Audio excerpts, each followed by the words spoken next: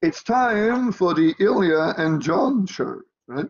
And this is ISys3300, Business Ethics for Digital Society drop-in discussion session. And that is our target article, right?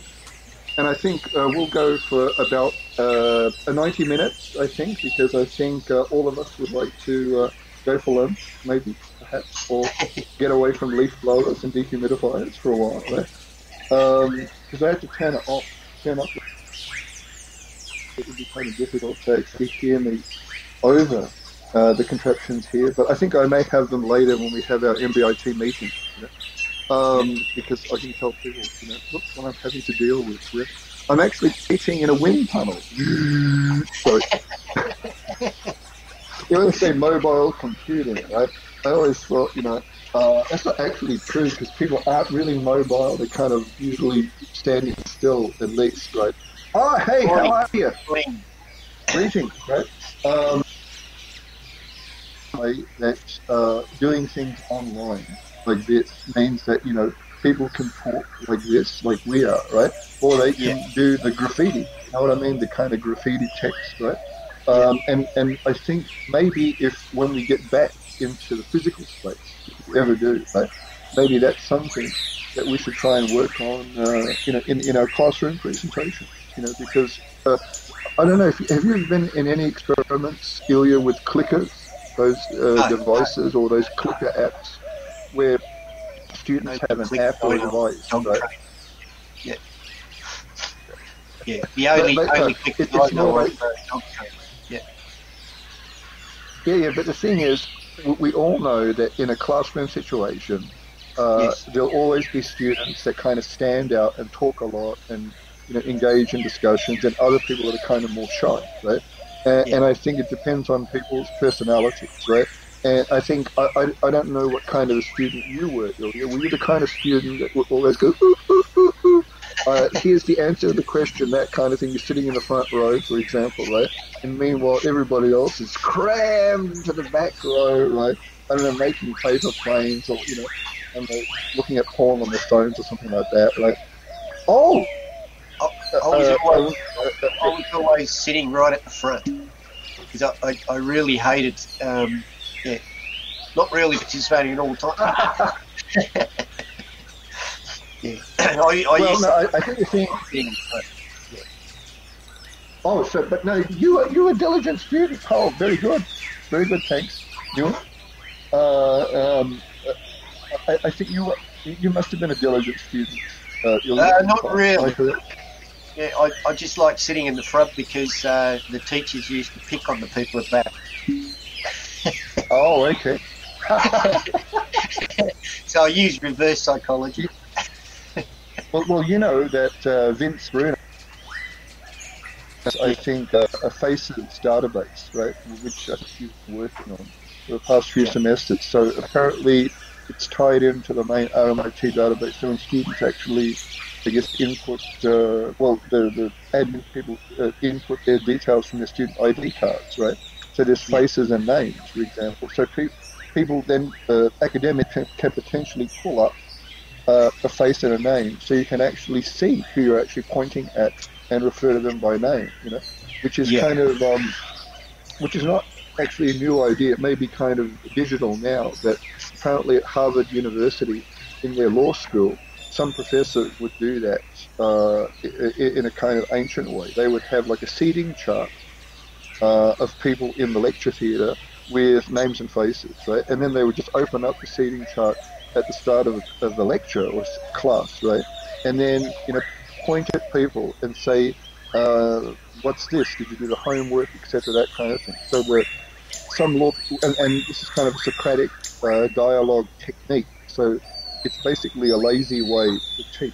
So in other words, instead of actually having PowerPoint slides or writing on a blackboard, the professor just assigns work for the next class. Because you have to read chapter 23 and know it back to front, right? And then the law professor comes in the next class, opens up the seating chart and just says, Mr. Anania, oh yeah, naming, Mr. Ananiev, what happened to the plaintiff in Smith versus Canopy, 1923, that kind of thing. And you have to know it. And if you Yeah. don't know it, then you're kind of embarrassed, and then the guy calls on somebody else and so forth, right? So Yeah. it's really a very tense way of teaching. Teacher called the names, and people were afraid of being. Ah, yes, yes, Yeah, yes, yes. exactly.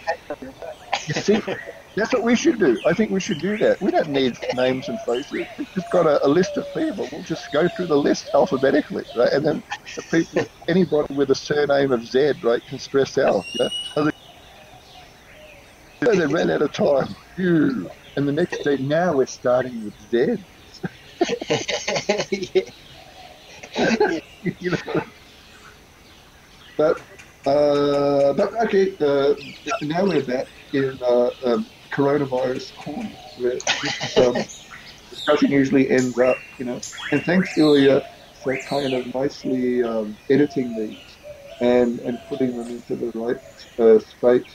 And I think you had problems last time with the YouTube copyright police, right? And I Yes. think you figured out a way to bypass that. Yeah, and thanks for that. So this week, the target article is privacy perspectives on contact tracing as a pandemic response. And I think it's a nice little article because it fits into the theme this week because we have in Australia an app. What's it called? The coronavirus. I'm trying to find the app page. Coronavirus safety app. Safety app. Ah, that's it. Yeah. Gonna beat me to it, probably. Did you find it? Ah, okay. No. I'll see if I. I think I got it. I think I got it. I'll pull it up. On Vietnam, there is an application called MCOV to track the status of everyone to manage. Oh, yes, yes, yes. And I think we have something similar. This that was released. Come on. And is that you or me? You've got it. There's me. Go. That's me. That's me. That's me. Yeah. Yep. So yeah, the COVID Safe app speeds up contacting people exposed to the coronavirus. This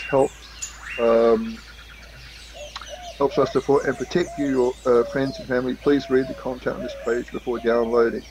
And a nice little logo and lots of stuff to read, etc. And there's been a lot of chatter about this in various places, online, talkback radio, etc. And some people have been concerned about with respect to the COVID Safe app. And it's this week's theme. This week's theme in things that are related to privacy, especially privacy in the digital age. Ilya, did you download this app? No, I didn't. COVID Safe none, app? of our family have. I'm a bit suspicious about it. Okay. Why are you suspicious? It says people are afraid of being tracked. Yes, exactly. That's yeah. right. Because they say it's only a Bluetooth connection to other Bluetooth devices around you. But obviously, I think they go through, looking for your GPS type location as well, track where you've been and all that sort of thing. And I don't really know if someone's got a virus beside you. Yeah. I don't know. I just don't feel like I should download it. Okay. Well, I mean, the thing is, from what I was understanding, it's actually kind of through Bluetooth working out the number of people that you come into contact with each day, and recording that somewhere where nobody can find this information unless one of the people that you come into contact with or you are then diagnosed with COVID-19, and then they can go into the database where this location details are kept, and they can contact all the people that you came into contact with during that day or whatever the time period is. Um, and it seems kind of benign, but the thing is in Yeah, the back of my head, I was kind of paranoid. You know, for example, what if? see, Yep, see, here it is yep, here, right? cool, There's the yep, actual app, right? And if you yep. go down to permissions, I don't know whether you can see Okay. that. That's what I was concerned about. What does that say? Maybe you need to read it out. Saying precise location GPS coordinates. It needs access to the GPS, not just it Oh, okay. doesn't just do Bluetooth. And as soon as I saw this thing here, I said, no, no, it's not, I'm not going to download it. But maybe you need to have precise locations. I mean, if you've come into contact with people, right? Yeah, If you just had Bluetooth tracking and it gives you a number of people that you've come into contact with. Say you're walking through the streets of Melbourne, right? In an yeah, average day, how many people do you walk past? Maybe 20, 30 people, for example, right? So yeah. if the app would just kind of record you've actually encountered 30 people, would that actually help anybody? I mean, you need to have some kind of fixed location there. Am I correct? Because otherwise, then I agree. how do people know? No, Yeah. I agree with you there. It's for the. I'd say if you're in crowded areas like city wise, it's whatever. Yeah, but for where Right. I am, I have no contact. Like my driveway is 300 metres, and my closest neighbour is about four to 500 metres away. Oh, wait a minute. I just have to bring up something. So Uh, that's we don't really any, need this thing, yeah, so to speak. because I just have to bring up a picture of Ilya's house. Right. Oh yeah, hold it. I'll just post it. He's kind It's of it's not struggling. Uh, okay. Uh, where is it? Oh, there it is. You see, that's him in the right-hand corner. South Auckland Ranch, the scene of TV series Dallas, right? So Ilya got it for steal, you know, because nobody watches Dallas anymore. And, so, and he actually moved the whole thing to a suburb in the far northwest, I have the my own northeast. Yeah. Oh, yes. Right. Actually, the moon, apparently, if you are on the moon. Anyhow,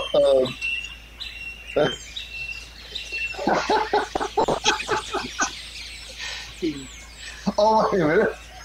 He does say it looks like South Auckland, right? No, no, actually, he's got a lot of grazing land. Yeah. It's actually Ilya's thinking of buying some cattle, right? Digital cattle, maybe. Um, woo! So, because you know, it's like it doesn't. His cows won't moo. They'll actually have ringtone or moo tone. Oh, our neighbours reported. That's it. You see what I mean? That's what I'm saying, right? That's what we need to have. Yeah. Neighbourhood watch. We need to have a COVID-19 watch. So I saw somebody sneezing on the corner of, a little jerk in Elizabeth Street, right? Woo, woo, woo. The Victoria Police team. Yeah, That kind of thing, right? yeah, Like, you know, but, what was it? Oh, yeah, a Bluetooth, right? So, I don't know. Ilya, do you remember a short-lived fad called Bluetoothing? I tried to look up Bluetoothing now, but apparently Bluetoothing now is a way of taking drugs in Johannesburg. But, which I don't think is connected to what I'm thinking about. Oh, the reason why that location person is, oh, you low energy Bluetooth. Of course, yes, Bluetooth. Yeah, because Bluetooth is short distance, for example, right? Whereas I think GPS is, from a satellite, etc. Right? Just continually spying on it at the moment. I think even the National Security Agency is recording, every word and body movement you make at the moment, and my maybe understanding used was against us. but my understanding was that the application was supposed to use purely Bluetooth, and it would communicate with other Bluetooth devices within, like the proximity, like I don't know, 3 meter range. Yeah, So it was supposed pretty to pick close. up, Pretty yeah, close. yeah, but it was supposed to pick up or keep a registry of the IDs of the other devices that have been close to you. So if one of those people that have one of those devices end up getting reported as having the virus, then their device would show the list of people that have, or the IDs that have been in Oh, contact with. yeah, yeah, But the thing is, yeah. then it doesn't actually say where, right? So I thought, no, it must use GPS as well. So ID of the device plus location. Google is to be blamed for this. They changed it after Android 6. Yes, I Yes, think Google is the cause of all the ills in the world. They probably produced they probably coronavirus because they instigated were the whole working on, thing too. because Google has its fingers in every pie. I mean, they had an article in Time magazine a year or two ago. It was a cover article. Google is searching for the secret of immortality. You know, and I think the reason why Time ran that article is because around about that time, Google hired Ray Kurzweil, and Ray Kurzweil is like this famous American inventor, innovator. And in recent times, he's made a name for himself with a concept called the singularity. You heard the singularity, Ilya? Yes, I've heard, but Where concept. Yeah. well, the thing is, like in the not too distant future, people will basically live forever because they'll be able to upload their consciousness into this kind of global digital infrastructure, right? And then and Google has deep pockets, and what they do is they always poach anybody that is interested, right? And it's interesting how they actually do that. It's not like somebody has a wacky idea about something, it sells a lot of books or has kind of a lot of people viewing TED Talks, whatever, and then they hire that person as a research fellow. And being a Google research fellow means that you don't have to work a day in your life, right? And Google's kind of actually bought people that potentially could be their competition. I think it's very clever. I think it's almost like, well, these people could go off and start a company that could compete with Google. But no, let's just make them research fellows. We'll give them so much money that they don't need to feel they have to work. They can just think occasionally, right? And so forth. Another person I think who joined Google recently. Oh, there. Oh, yes. Andy Pope. Oh, okay. Ah, Yes, Apple Google. Awesome. Oh, the singularity. so, so, so, Ilya, are you dreaming of being poached by anybody, or are you more?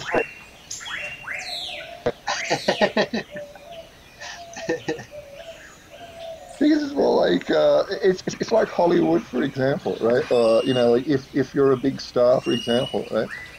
Or no, you make a hit movie, and then some studio will put you under contract just so that you don't work for anybody else, right? And then occasionally they'll make you do things, etc. That kind of thing, like a guest appearance on Dancing with the Stars or something like that.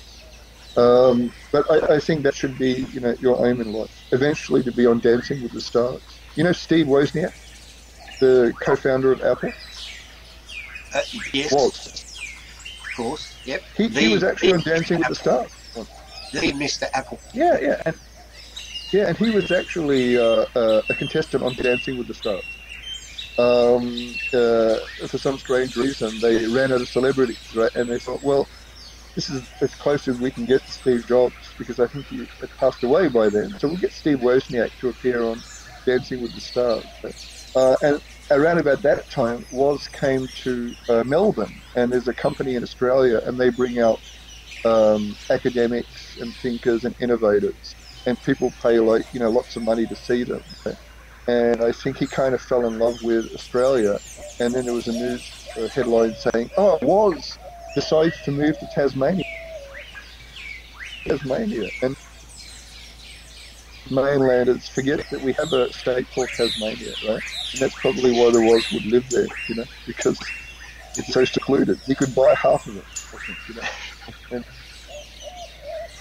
called Wozland. But if you watch, I think Steve Jobs, a movie about Steve Jobs' life. I think Wozniak is played by Seth Rogen, I think, in that, and there's all these interesting scenes because apparently was the brains of Apple originally. He was the true hacker, geek, etc. And Steve Jobs basically added the panache or the salesmanship, right, or the celebrity status of Apple, right? And I think Woz has a scene in the movie where he says something like, you can't code, you can't do this, you don't know this, etc. What do you do here? And Jobs just says something like, well, I'm the ringmaster. I feel like yeah, that's the better one. It's I think Michael Fassbinder as he's giving one of his big releases, like for the iPhone or the iPad or whatever, right? And Yeah, he's in this huge arena or like a stadium in San Francisco, right?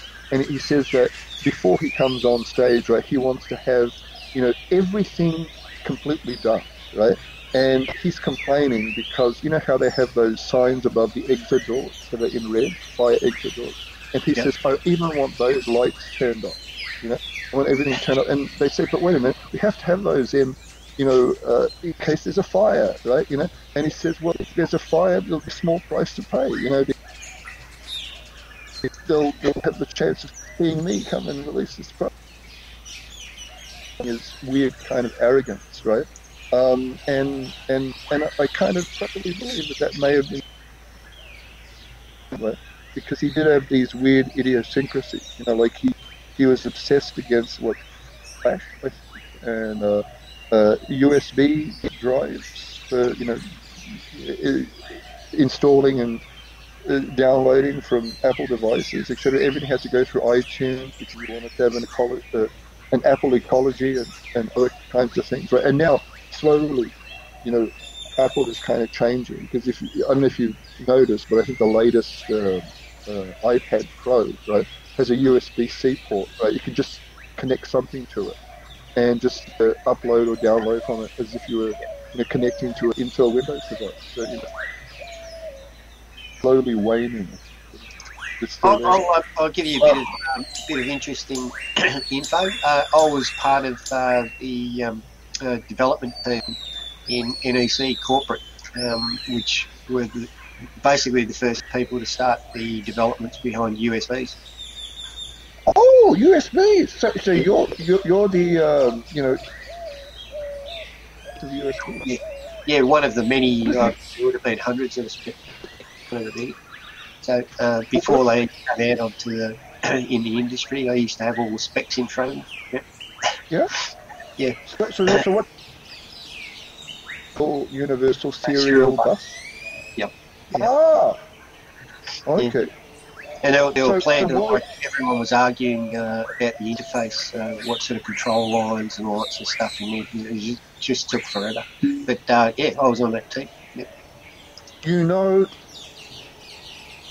I think we should make a telly movie about this for Netflix, right? The origin of USB, right? Starring you. Actually, we'll have somebody else playing you. I don't know. Who can we get to play you? It has to be somebody that's an NBA basketball player, for example, right? Somebody that's really tall, for example. Right? I'm trying to think of, very, very tall people in Hollywood at the moment, But it doesn't have to be Hollywood. It could be somebody. It's going back to It could be somebody in the UK. Can we think of a British or French actor? Wait a minute, a Bulgarian actor. Medvedev. No, because I usually have this game that I play in my head. When I meet people, I say, yes, if I was casting a movie, you would be played by X, right? And like Joan, Joan, right? Yeah. In my mind, Joan would be played by Glenn Close. I don't know, Jack Ryan. But he's not even a character. Even the guy that plays Jack Ryan. Oh, so you want Ilya to be Jack Ryan? Okay. So maybe we could have a mashup film, right? So it's Jack Ryan spy thriller, but it's about the origin of USB ports, right? And it's more like, and it's kind of like in two time periods. So the USB was originated when? In the 1990s? Oh, yeah, we started in 80, was it about 86, 80, something like that? We started talking. Yep. That'd be fantastic because, Netflix like those kind of retro stories, because you can have 80s, rock music on the soundtrack, for example, right? And 80s fashion, right? And then, and then because, I don't know if people are aware, I'm going to try and bring it up. Hall and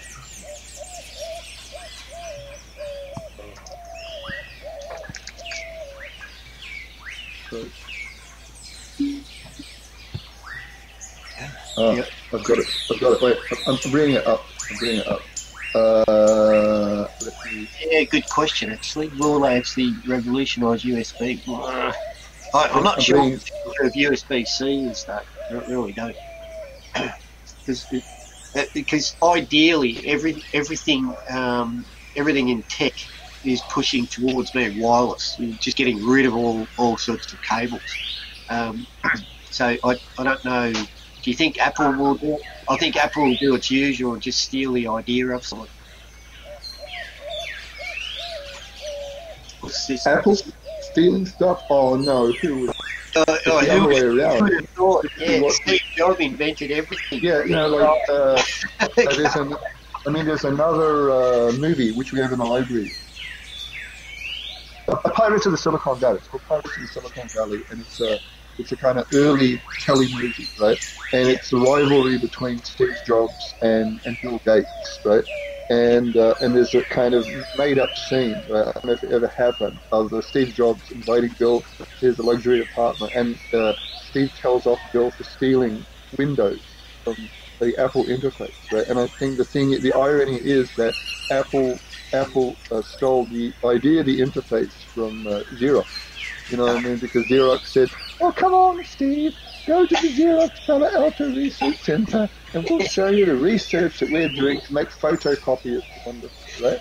And it's wandering through, oh yes, photocopiers still jam today, right? They're not doing their job, for example, right? And oh, by the way, here's a little side project from some goons that are doing something on whatever it's called, a graphical user interface. It will go nowhere, for example. And meanwhile, Steve goes, ka-ching! Goes back to the Apple engineers.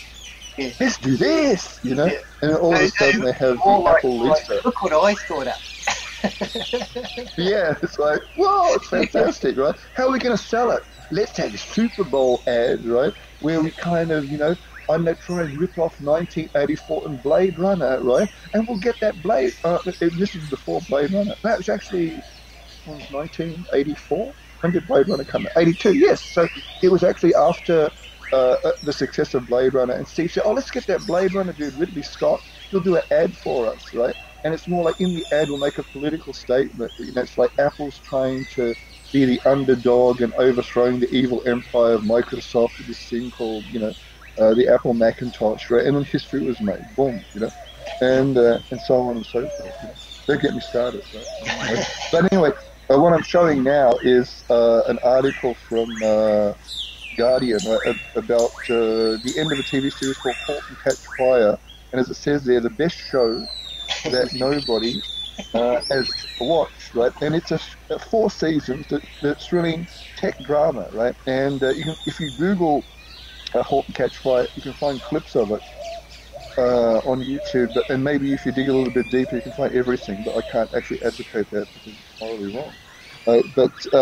The TV series is basically about the origins of modern computing in Silicon Valley, but it's totally really weird, and because it's a cable TV show, right? For I think it was HBO or Showtime in America, right? The rules are you can do anything you like.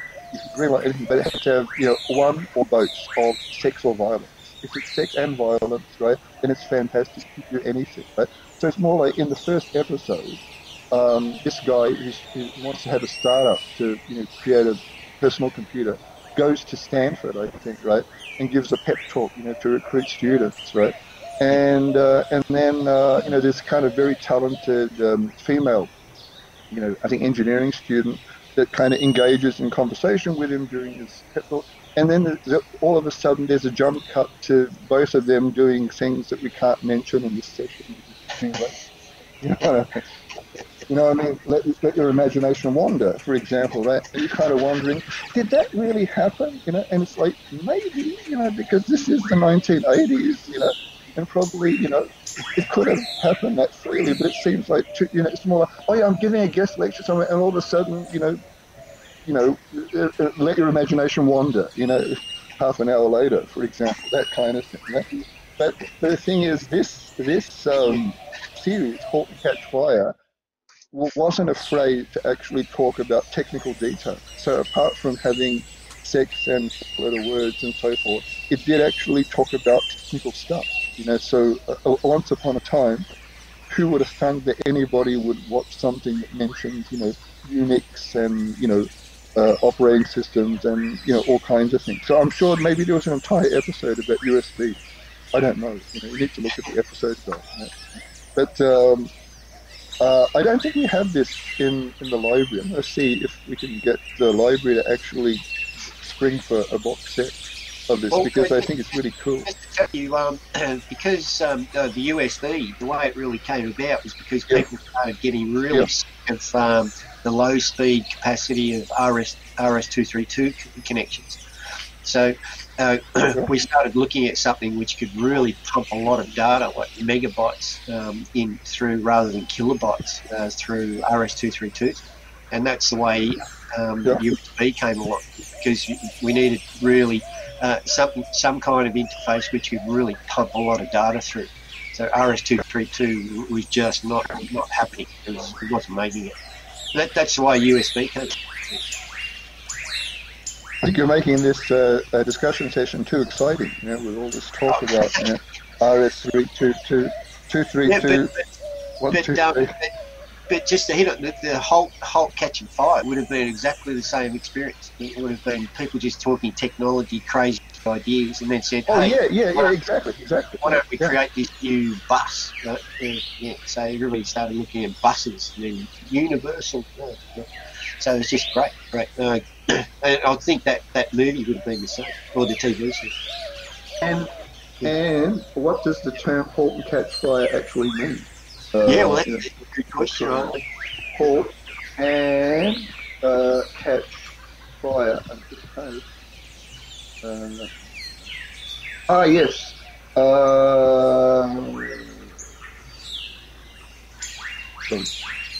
Halt catch fire. Why am I bringing up Supernatural? In computer engineering, halt and catch fire, known by the assembly mnemonic HCF, is an idiom referring to a computer machine code instruction that causes the computer's central processing unit, CPU, to cease meaningful operation, typically requiring a restart of the computer. It originally referred to a fictitious instruction in the IBM System 360 computers, making a joke about its numerous non-obvious instruction mnemonics. See, I respect that so even more. That's so obscure, right? That's so obscure, and who in their right mind would create a TV series with that kind of title, and what network would actually greenlight it? So I'm saying, right, Ilya, in our spare time between, I don't know, getting a Nobel Prize and other things, right, try and come up with a series on a tele-movie on the origin of USB sticks. That's the instruction you're looking for in the Intel button. Yeah? Okay. Halt instruction. So it was an assembly code. So you basically halted a process and then released it to another. But you notice how early it actually came in. When? Did it come in? Through the X4 process, 94. But have a look. They're like the first 100 megabyte chips, right? And we used to use CPUs like the 8080 was like 8 kilohertz. Oh, oh, okay. So, so do people still code in assembly? Are there Yeah, people well, now I have, that get jobs? yep, I have. I've with Notepad, you can actually modify Yeah. Notepad plus plus. You can actually modify Oh, hex code, directly, but that's we using have hex code, we have a not assembler. we have a As person. yeah. Oh, We hang have a on. Yeah. student in the audience who has actually worked with MS-DOS. Yes, You know excellent. Well done. MS-DOS.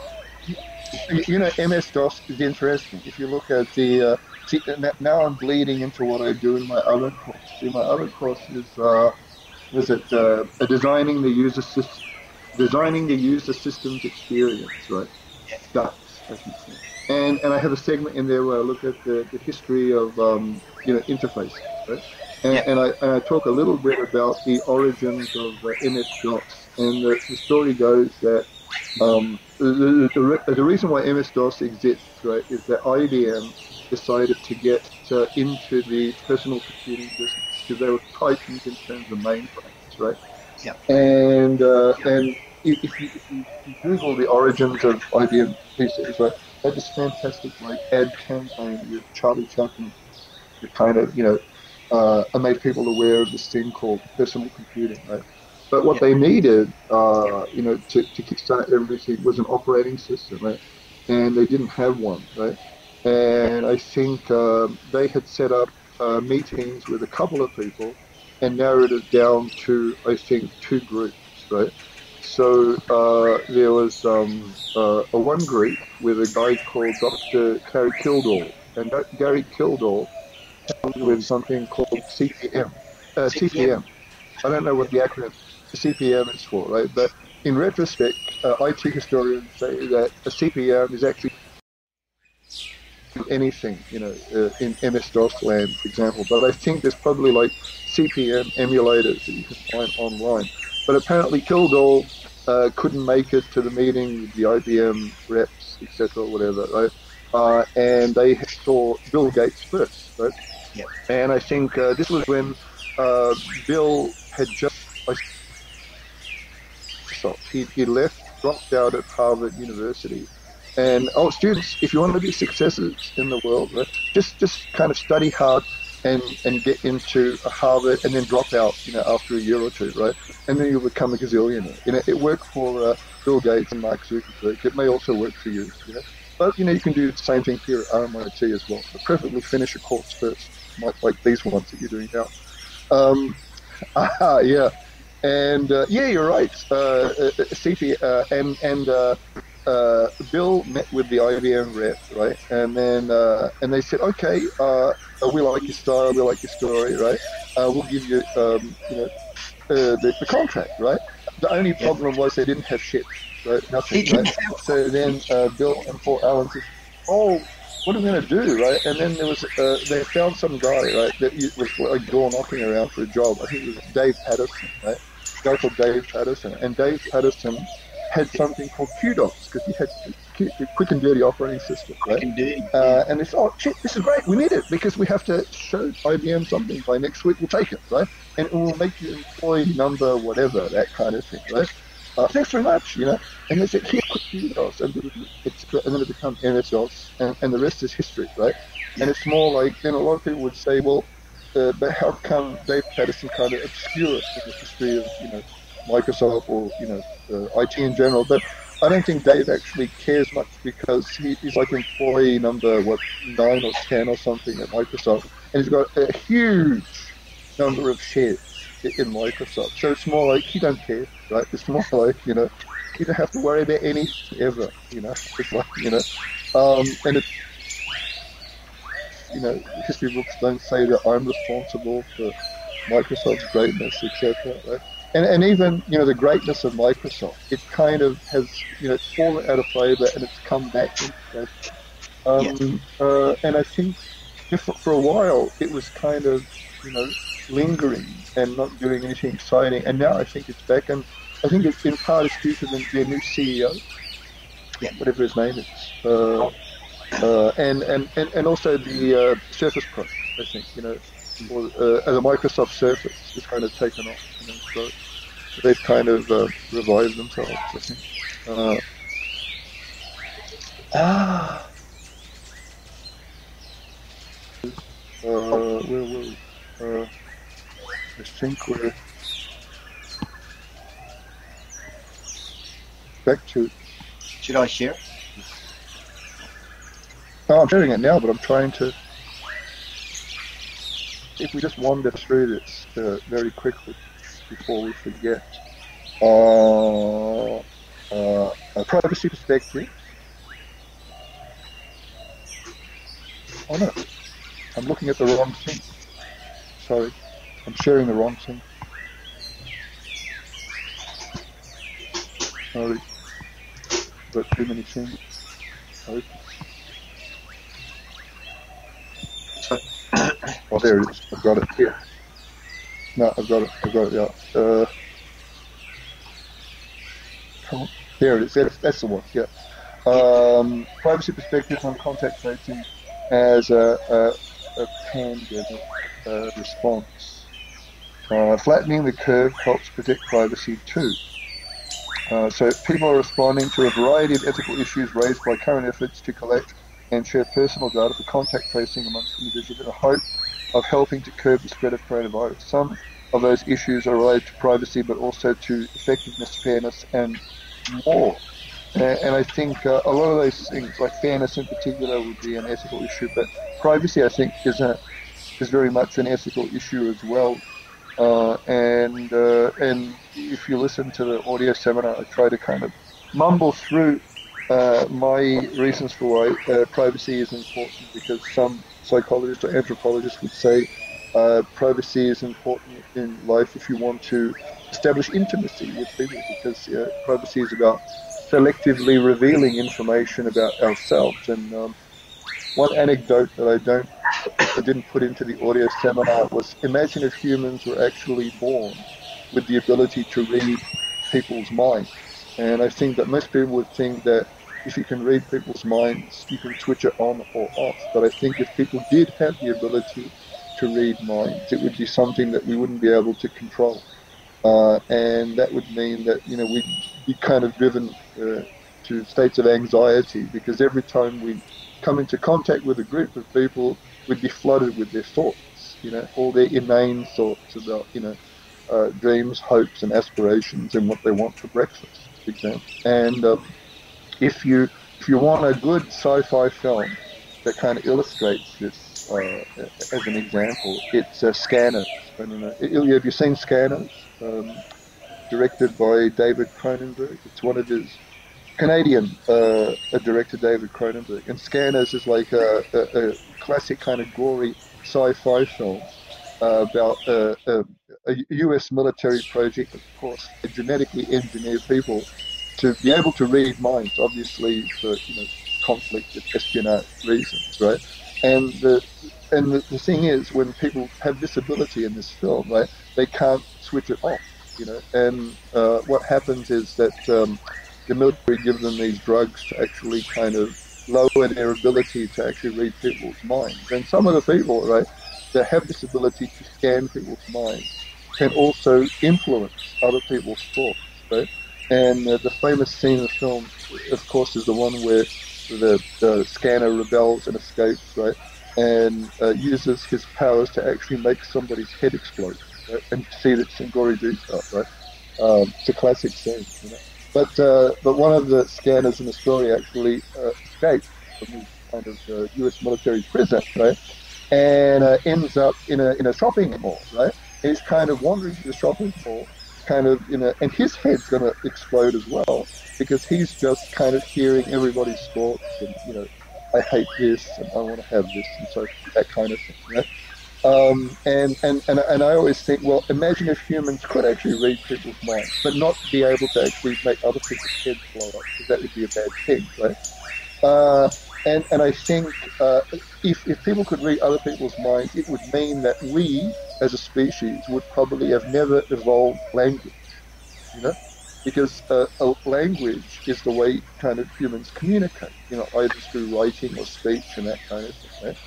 And I think maybe, and here's me speculating on the fly now, if we would have had the ability to read minds, then maybe we wouldn't be living in the sophisticated world that we're in now. Because I think with language, first it comes speech, right? And then speech turns into writing, right? A writing is kind of displaced thought, which means it adds to our capacity to engage in abstraction. Abstraction means we can think in a more analytical, creative way.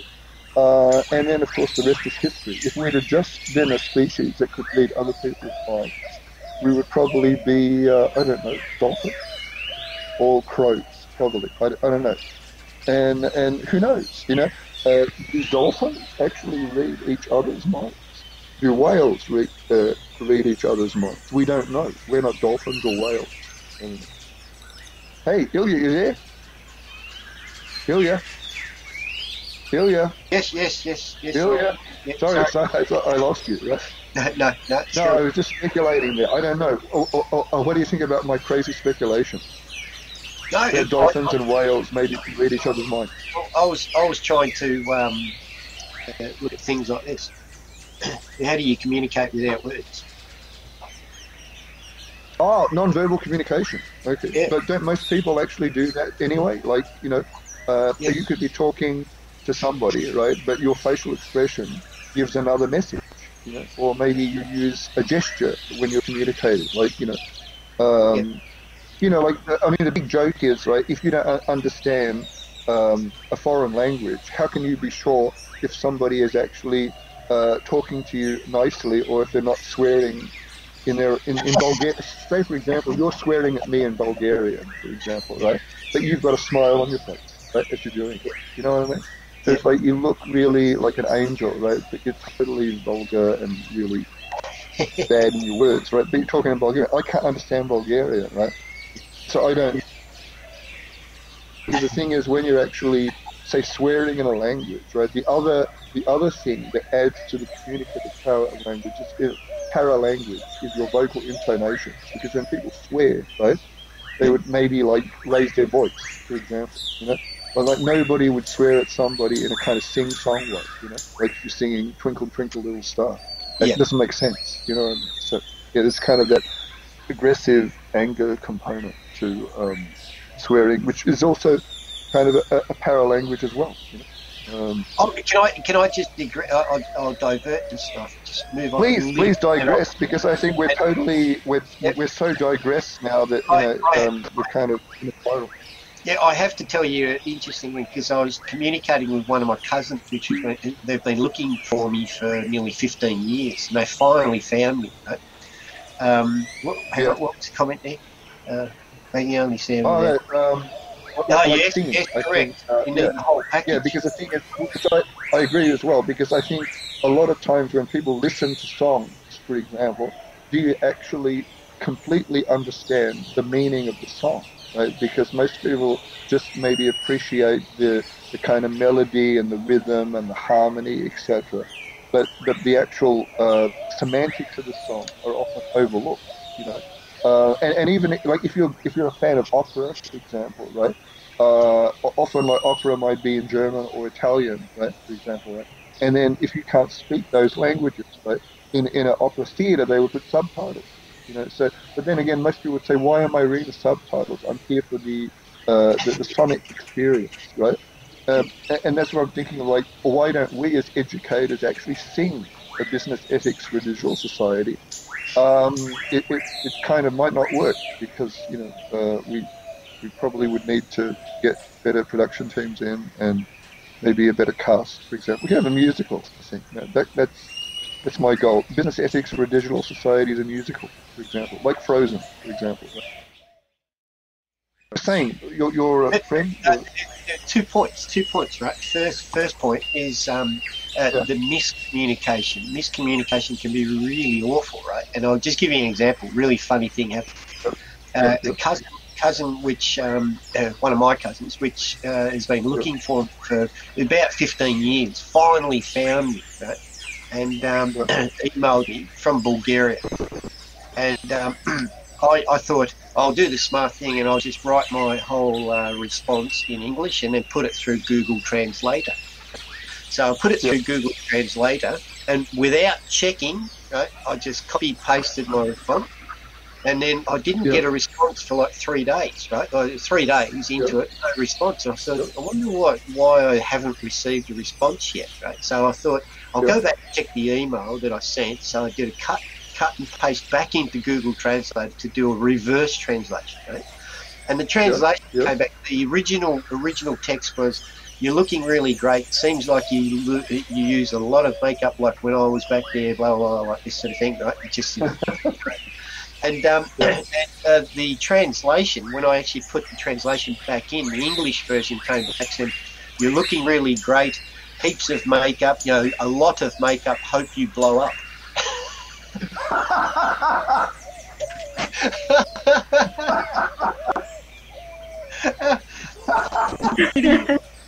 I immediately jumped onto the and said, "Oh, sorry, you know." So miscommunication it can be a really deadly thing, right? Now,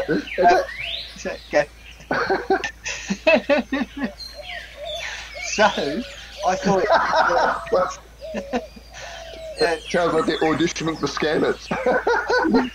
Oh, it was incredible. I felt so guilty. I really did. I thought, I'll jump in an aeroplane and actually personally go over there to say sorry. But anyway. You didn't want to use Google Translate again in case you didn't stuff up even more. Like, I'm sorry that I said that, and it would translate to you might with a shark. Yeah, it's so important. Right. So even body language, right? So even body language. If you put, let's say, this is where I'm coming from. Is my next thing that I wanted to talk about. We invented a new communication channel. So, in other words, at the moment, communication is verbal, right? So we have basically a USB cable which we connect between each other with sound goes through, right? We have another USB cable which is visual. So where is our USB port, Julia? So I'm just wondering where it is. I'm trying to find one, but I can't find one, right? They have to have one physically inserted. Yeah, and the interface must be really careful. but so we have all these communication going. So we have all these cables, right? And to a point where we even have feelings, right? Touch and so forth. So all these cables connected between each other. Now, what's stopping us in the future of creating another cable, but that cable is pure, like we were talking about, thought, right? So a communication to actually just be able to think to each other rather than visually look, you know, all this sort of stuff. It could happen, right? Was the scene where she goes to Paris? What was that? Again, with Maureen. To Paris, and ended with always something else. Around for her, so she's talking. Okay, yes. Well, once again, it's like, you know, if you're trying to order something from the menu and you don't know what it is, you know, you have to look and see what that is. Oh, what is that? Can you get?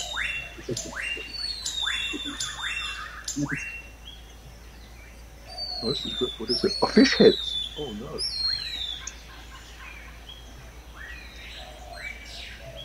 Is it alive? Oh no. Injured. The fish still breathing. Really? Oh, okay. So what do you talk to it? All the way from the bottom, all the way to the tail, but the head's still.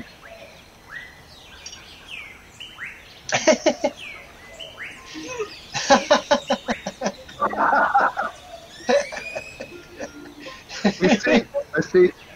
In terms of code of conduct in a restaurant, right, one should never vomit in a restaurant. So, it's more like...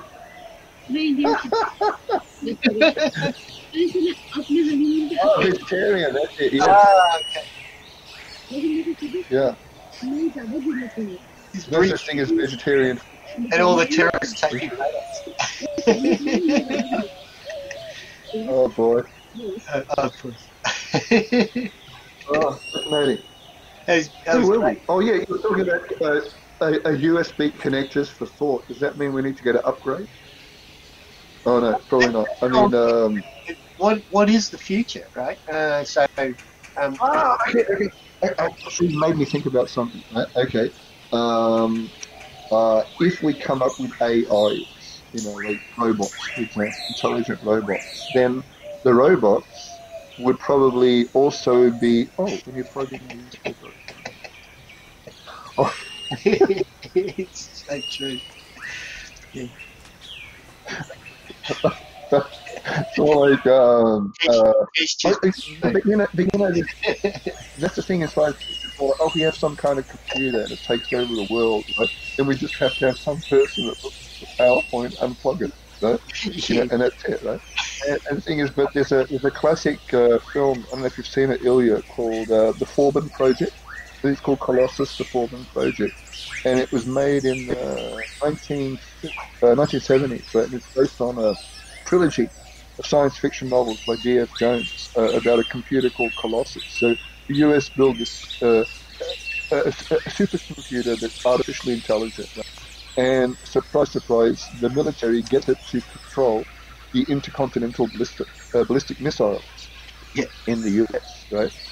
And but at the start of the movie, right, people don't say, "Oh, it's a computer. Somebody can just unplug it to try to take over the world." They have this sequence where the kind of inventor or the architect of Colossus, right, launches the computer, right, and it's actually built in a mountain, so it's a yeah, huge computer. It's like the size of a mountain, right? But you kind of see that it's got its own nuclear reactor, and it's got like a solar energy backup and that kind of thing, and it's yeah, sealed behind, great big thick iron doors, so it can't be, that's the one, yeah, yeah.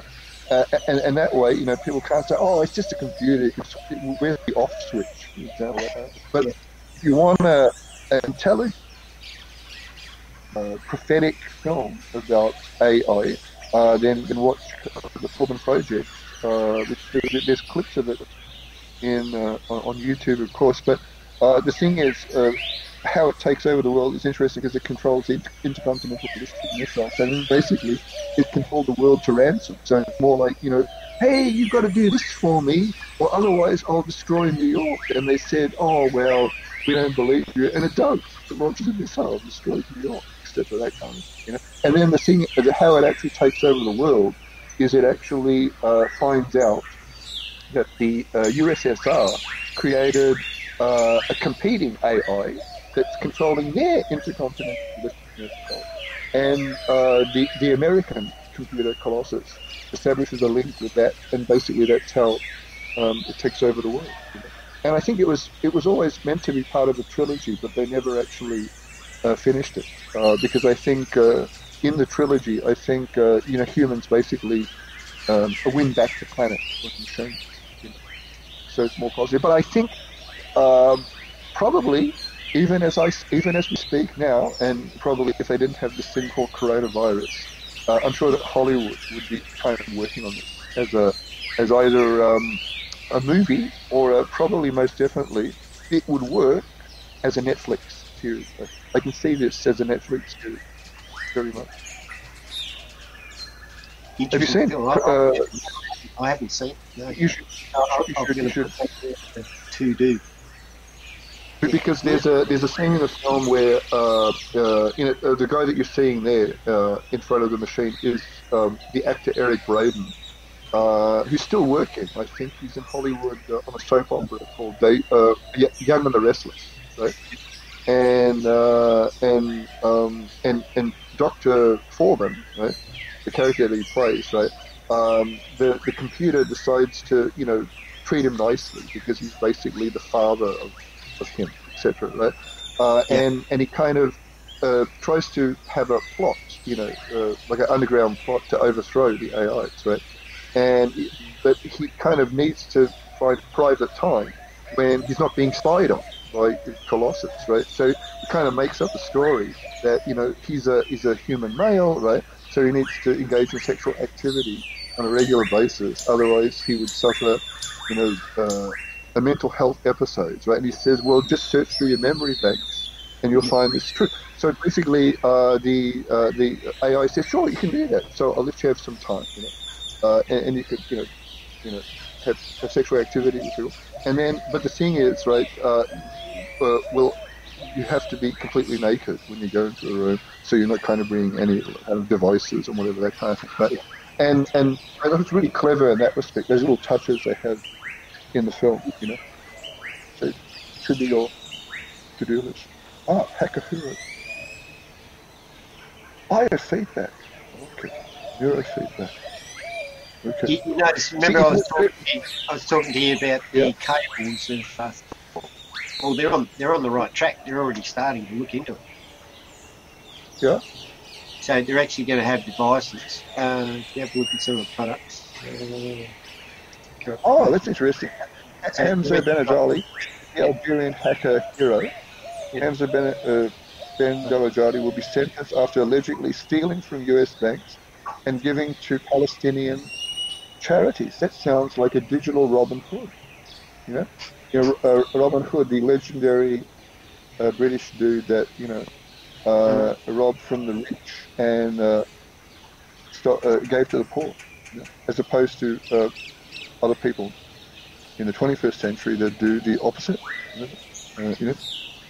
rob from the poor, steal from the rich. Do you think that that's right, Ilya, what he's doing? But it's certainly revolutionary.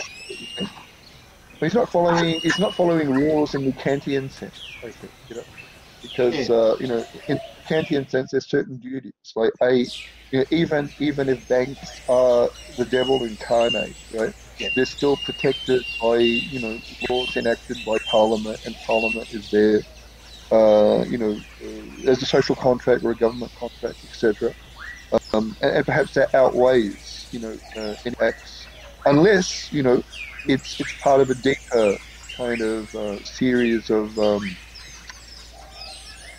I guess, misgivings. Because the thing is, right, if I had a colleague once, right, who said, "Why are you interested in ethics, John? Because all you have to do is have like a totalitarian regime take us over, and all your ethics is flipped on its head."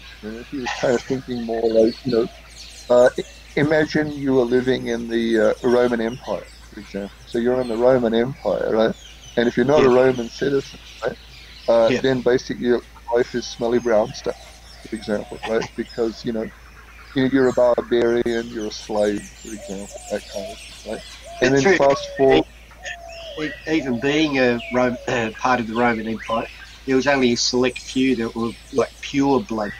Right? So everyone else in the Roman Empire were just slaves and so forth. Anyway, through history.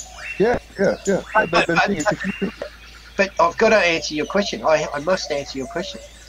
This it comes guy, back to the question, uh, oh yeah, do okay, you think it's right or not? So this guy here is stealing from banks, right? But thanks, we're yeah, yeah, assuming yeah. that banks are rich people. What if, I'll just give you a scenario, what if there was an old lady, her pension goes into that bank account and she lives on like bare minimum, and he comes along and takes that bare minimum away?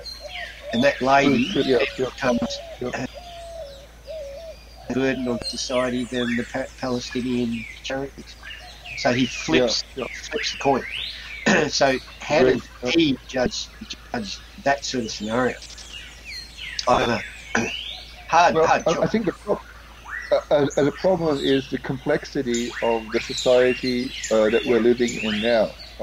And I think no one person has the wisdom to know how everything would work out if they perform certain acts which they think are righteous, because in sociology, there's a concept called the law of unintended consequences, right?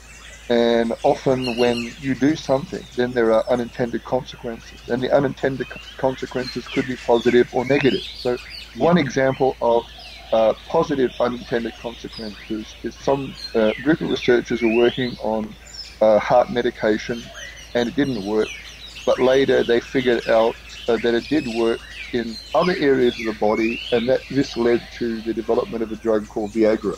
And I won't kind of outline this further because we're derated at the moment, but that's unintended consequences. So nobody kind of sat down and said, "Oh, we're going to have billions of dollars to try and work out how we can solve problem X," you know, and then come up with something called Viagra. So Viagra is kind of an accidental innovation, and I could keep on going on with this, like post-it notes, for example. So 3M were looking for a super glue, it didn't work, and then somebody said, let's put it on the back of little pieces of yellow paper, and we have post-it notes. So there's those kind of accidental innovations, which are the result of the law of unintended consequences, and those are positive side effects. But the negative side effects would be, oh, the list goes on. Like DDT, I think in the '60s, which was a pesticide, right?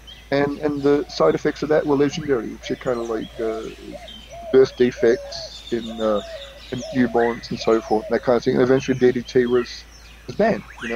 And so there's kind of you know side effects, which could be positive or negative with anything that you do. And as life becomes even more complex, then we don't have the godlike wisdom to actually be able to predict what the future is going to be like. But if you do have this thing called ethics, right, and I'm trying to plug what we're doing now, right, then at least it gives you a sense of tools to think in a different way about things. Because when you're thinking about things in life, right, it could be to solve problems. How can we, cure cancer, for example, or how can we come up with a vaccine or a cure for COVID-19? And then people might say, well, that's a good thing to do, to come up with a vaccine. That's an excellent thing to do, to come up with a vaccine or a cure for COVID-19. But we have to be careful in how we approach that, because if we do things the wrong way, then the consequences could be even worse. Like what's that drug that Donald Trump was? Hey, No, Ilya, are you there? I'm back. I'm back. Yeah, my internet dropped off. Oh, Yeah. oh, okay. I was just blurbing about the drug that Donald Trump was Oh yes, campaigning. I didn't get Hydro, yeah. hydro, The one that Melbourne Union. hydroquinone. Yeah. Was it Melbourne Who Union? is that guy, Clive? Yeah, Clive Palmer said that he bought up, lots Yeah. and lots of that hydroquinone, whatever, that kind of thing, Is it right? And put an only- ad in the paper for it. Yeah, and that's been kind of discredited because people said that was some people, when they take that, it's damaging to their, hearts, for example. So, in other words, through acts of desperation, in the climate that we're in, some people can, be experimenting or take cures for COVID-19. It can lead to even worse consequences.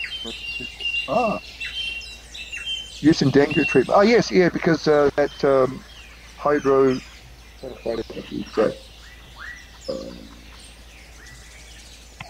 got some hydro, hydro, hydro, I've got it. Yeah.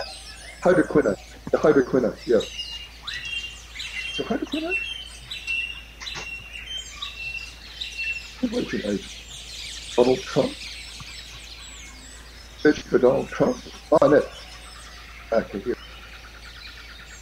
It's an anti-malaria drug. Oh, you got it. You're faster than me. This guy. Yeah. Can't Trump touts hydroxychloroquine as a cure for COVID-19. Don't believe the hype. The anti-malaria drug could be one of the biggest game changers, Trump claimed, but there's no magic cure. And of course, last week, Trump put his foot and most of his leg into his mouth because he said something like, what, injecting yourself with detergent or disinfectant, or, I don't know, cooking oil, for example, as a cure for that kind of thing, right? And then, like, there's been side effects in the media about that, saying, well, maybe some people shouldn't be talking outside of their area of expertise, because otherwise, he might say things like, well, we can cure COVID-19 by cold compresses or drinking lots of, chicken soup, that kind of thing, and people often now, when they kind of discount things that, oh, patients in India are treated through this. My friend doctor there told me, and is so I don't know. Maybe it might work, But I think probably the thing is, it might work for some people, but not for all people.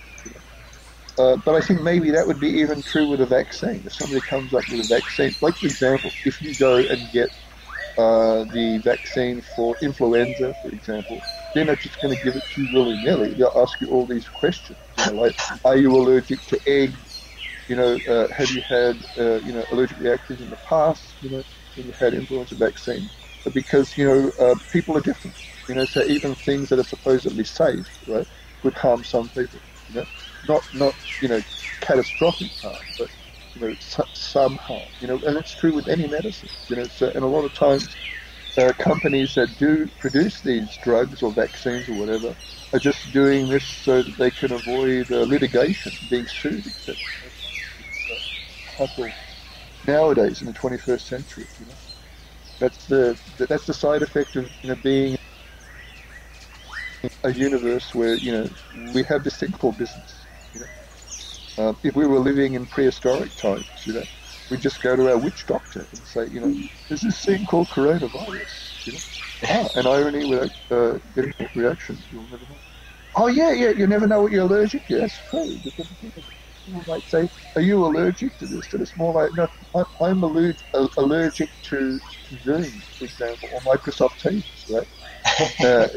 But I'm not allergic to Collaborate Ultra. My body seems to tolerate it. That kind of thing. So I'm waiting for people to have digital allergies. What are you allergic to, Ilya? You don't have to mention. Yeah, I can't find that. Remember the UV light, which actually had the UVA, UVB. Oh yeah, UV light. Yes, I yes. just cannot find that. Because I was listening. Because that was one of the things that Trump was talking about, and he got misrepresented in the in the news, saying, "Oh, insert these things," because he didn't know how to explain technical things. He's a business guy, not an IT guy. And when he explained it, all the news articles were, "Oh, this guy's gone crazy. He's talking about inserting all these lights in bodies, right?" But there's actually I can't find the link. It's an actual company called Healthy Light or something. Healthy Light. Trump inserts light. Oh yeah, okay.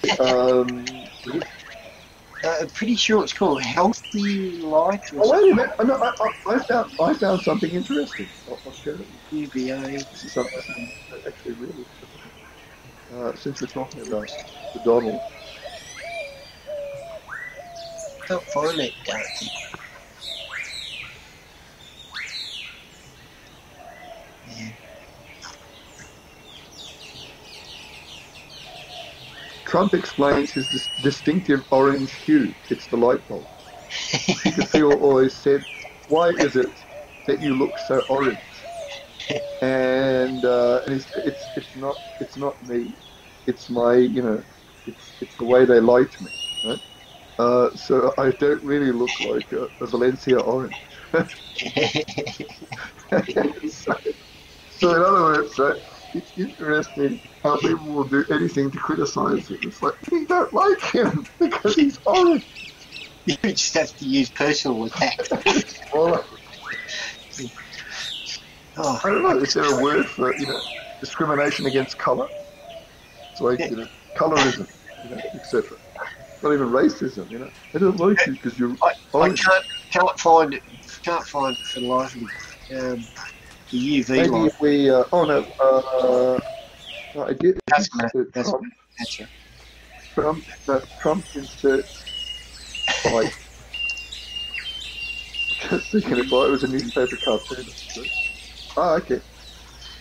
Yeah, you really like this article because it comes from a journal that I think you often read, Ilya. It's called Reason. I don't think you'd read Reason because Reason is from the red, not right in the US. There it is, yeah. It's not fake news. Trump did actually suggest that injecting bleach. Ah, okay, so that's the bleach one. But I don't think that one says anything about the light. I'm trying to see. I found the article where he's been misrepresented.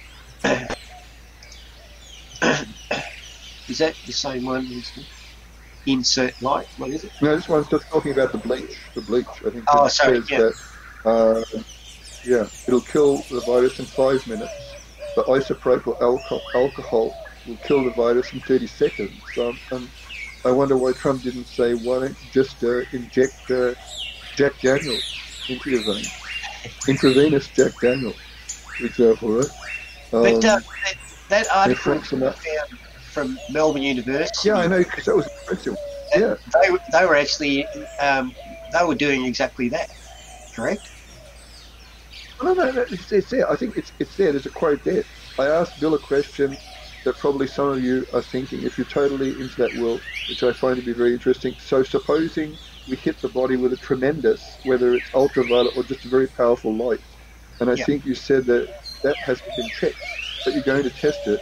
And then I said, supposing you brought the light inside the body, which you yeah, can do either through the skin or in some other way, yeah, and I think you're going to test that too. It sounds interesting, right? And when he was doing this at that press conference, or with the journalists, right, it yeah, looked like he was talking to people behind him because he had the medico supremos there. But then everybody that was commenting on that was saying that's all BS, because he's making it look like he's talking with them and they're responding, but they're not, because they probably all have the look of stunned mullets on their faces, when Trump is saying this, but he's kind of using his acting talent to make it look like they're kind of agreeing or backing him up, because the camera never shows their responses, because it's always focusing on Trump saying this, right? yeah, But yeah, this notion of light, I think there is some validity maybe to it. I mean, I wouldn't say, Bill Gates posted this on his Instagram, but yeah. Because I wouldn't say that, light is not a powerful thing in our lives, right? Because we're creatures that are born on a planet with, UV light that comes from the sun. So the sun is instrumental in creating environments, life, and so forth, that kind of thing. So it's not out of question to say that maybe, light, certain kinds of light may have, curative properties against certain diseases. I mean, like, even I was listening to a doctor last night talking about the lockdown that we're in, and saying that maybe we should be free to actually be parks, because if we're exposed to UV light from the sun, coronavirus doesn't like that. So he was kind of saying, UV light, is kind of, that does harm to the virus, for example. But I'm not sure he actually said that we should pump it, into our bodies. Maybe that's a little bit extreme, but but the thing is, people, have all kinds of therapies using, infrared light. So infrared lights are used to treat, say, rheumatic pain, for example, right? And that's a kind of light, or the electromagnetic spectrum. So, we can't completely, condemn what the Donald says. It's just that maybe the way he says it, I think, he should be a little bit more restrained. You know? Sometimes I think he's a little bit too excited. It's more like, oh, I heard that, if you yeah. actually, chew gum, can, make you richer or something like that. But I just cannot Um, find that the well, product, because well, well, well, they actually do use it now in surgery. They put it down your people's homework. esophagus. Yeah, I just cannot Oh, find it. yeah, you think so? Yeah, I Oh, cannot find I'll it. tell you another place. I'll tell Yeah, you another place where light is actually used. Most people have yeah, been to a dentist, right? And often when you go to a dentist now, they give you a filling, right? In order to cure the substance they put into the filling, they use UV light. So that's why they give you those glasses. They give you like sunglasses, not just to yep, protect your eyes and face from debris, but also to shield you from the UV, because they'll stick in a little UV lamp, right? It cures the filling, and voila, it doesn't fall out straight away. Only 6 months later, so you can come back and get return service. So the dentist can buy another BMW or whatever fancy car he doesn't sell, just to yeah. see. Um, because my dentist was saying, like, we're sorry, because of the lockdown you can't come to see us unless you have these conditions, and all of a sudden the lockdown is kind of eased and it says, yippee, you can come back now, right? Get your things clean and shiny and everything, whatever other things. I need to get another fancy car. What's the fancy car? I don't know. Exactly. I need a Volkswagen. And these conditions like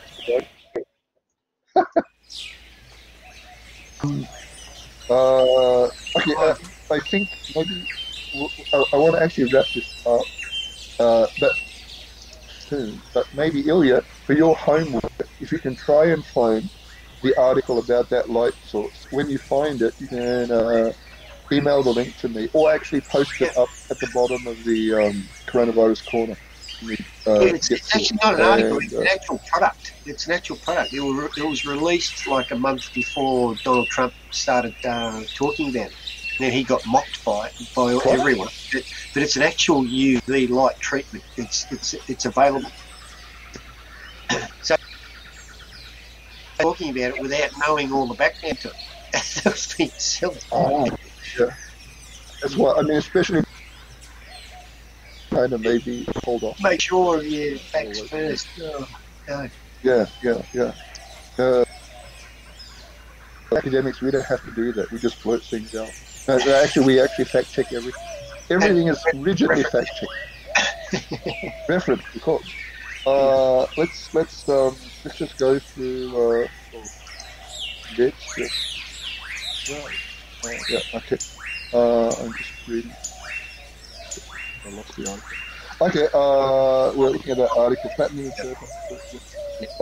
Broadly in the US, responses into four categories. With respect to the issue of contact tracing, and I think the four categories are privacy advocates who see this as an exceptional time challenge, the rebalancing of the trade-offs, and who argue that contact tracing is necessary and useful, not instead of, but in addition to social distancing and other measures, and that it has to be done, even if that would require enabling legislation, right? And there's a link to an article, we need a mass surveillance program, right? And I think, and most people, when they hear the term surveillance, they would think, well, this is a bad thing, it's government or business spying on us. But in this case, it's a surveillance for the greater good, so utilitarianism, for the greater good, for the greater number. And I think it's more like, balancing things out. If we have a super threat like coronavirus, for example, and it can harm the frail in our society and kill them, then it's a really bad thing. Uh, and and so maybe there's a kind of positive aspect, even if we have trade-ups for privacy, as it says in point one. Point two, privacy advocates who believe that technology should play a role, but who are working on technical protocols that would keep governments and other actors from identifying individuals using data for other purposes or keeping the data indefinitely. In other words, this group is not arguing for a rewrite of the law and not relying on legal protections. So in other words, it's saying, well, let's, contact tracing, but we'll actually try and increase the privacy aspects of the technology.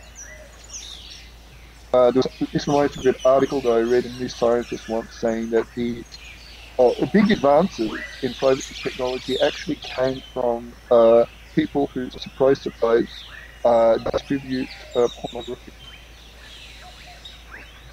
Because people that consume pornography obviously don't want, their use of these sites and products actually made common knowledge. So privacy is a paramount concern for them. And number three, privacy advocates. Yeah. No, go ahead. Go ahead. Sorry, I was just responding back. Privacy advocates. Oh, sorry. Privacy advocates who argue that the potential harms of contact tracing are too great and will likely accrue unfairly to the most vulnerable populations, that the data collector will always be partial and unbalanced, and that the potential benefits don't justify the potential long-term destruction of privacy. So in other words, these are the people that are saying, no, we don't agree with this because the data that's gathered may be biased, and also there'll be too much impact on privacy for citizens, for example. And this notion of bias in data is interesting because if you look at, say, people's love affair with big data or big data, depending on how you pronounce it, people say big data is great, but is it great for everyone? Because some people have argued there's a bias in big data. Because in last week we looked at the digital divide. So the digital haves, right? Their information would be represented in big data, not so much the have-nots. So if people use big data to make policy decisions, it could work against the have-nots. It's like saying, IT, the internet's fantastic, people that have it already, if you improve it, but if people have access to minimal IT, internet, and so forth, right, then they're always going to be sidelined. And there's a link, I think, on point three to an article called Privacy is Not an Abstraction. Because sometimes people talk about privacy in the abstract, when, like in the audio seminar, I try and liken privacy to an emotion, like a feeling. People have a feeling about privacy. People have a feeling about security. So it's not just something that, is a manifestation of technology.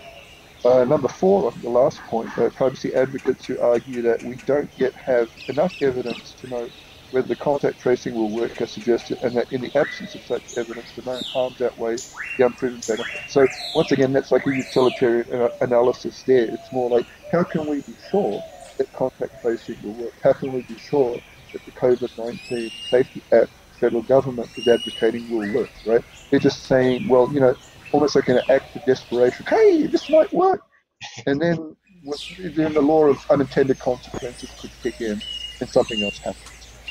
And there's a link to an article under point four. For an example of this perspective, see location tracking to fight coronavirus is dangerous and possibly pointless. So obviously some person who has a negative opinion of coronavirus tracking. In this context, note the example of Singapore, which has been generally touted for the effectiveness of its contact tracing, but has had to return to lockdown. Aha! So obviously, maybe they're saying that in Singapore, they initially seemed to think we've beaten coronavirus because we used contact tracing. They released the restrictions. It came back with a vengeance. Now they're under a kind of more severe lockdown. An article in the Straits Times updated on April the 8th quotes the Prime Minister of Singapore as noting, despite our good contact tracing for nearly half of the new cases, we do not know where or from whom the person caught the virus. And that's because often, probably, sometimes people do things to subvert what they think may involve tracing of where they are, because maybe sometimes people just don't want to make public where they are. Somebody's having an illicit affair with somebody, like you may be having an affair with somebody, right? And there's no kind of law against that. There may be a moral law, for example, but you may be wanting to potentially hide any trace of this from your partner, and maybe that then you may kind of set certain conditions or whatever in tracking devices that you have to make sure that you can't possibly be caught out in the future. That's just me being paranoid. And I want to say the articles cited above were written at different points in the trajectory of the pandemic. Although three of them were written within weeks or days of each other, days make a big difference in this debate. Realities change, new data emerges, ethical analysis shifts too. Interesting point there. Ethics does evolve, right? So in other words, like I said before, earlier today we were talking about the Roman Empire. If you were a Roman citizen during the Roman Empire, it'd be perfectly okay to have slaves, right?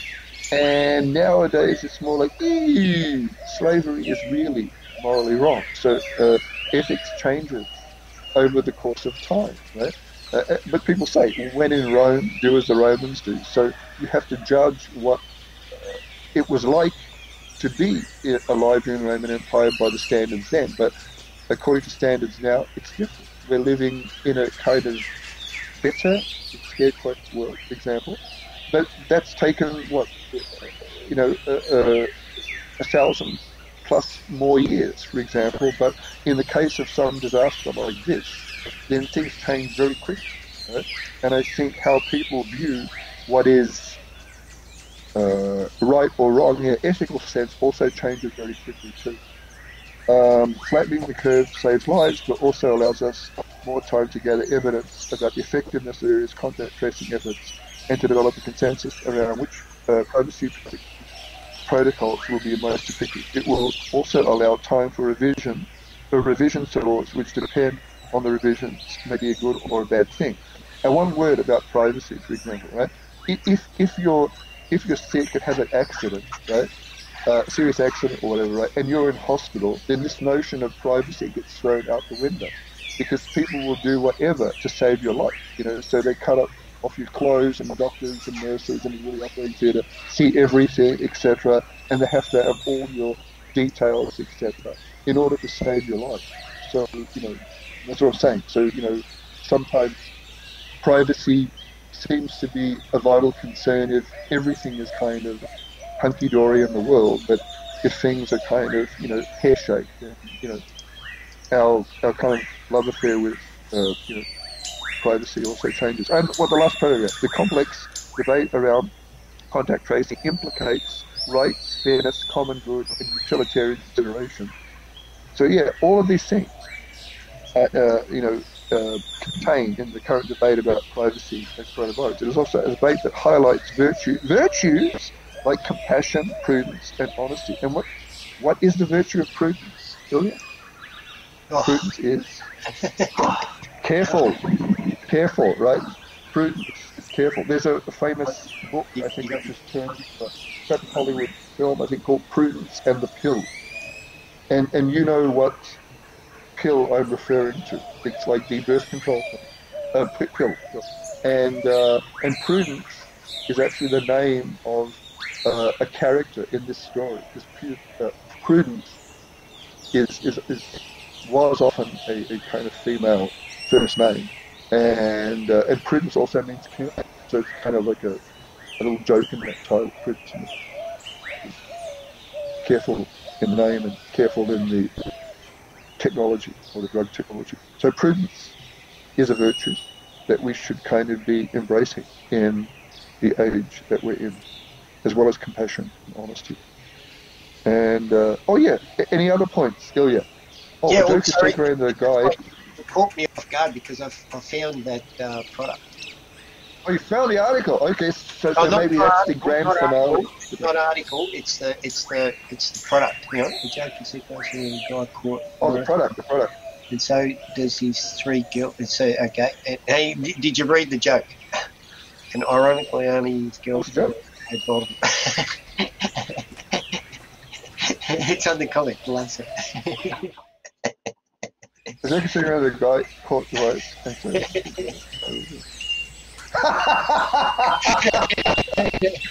Brilliant.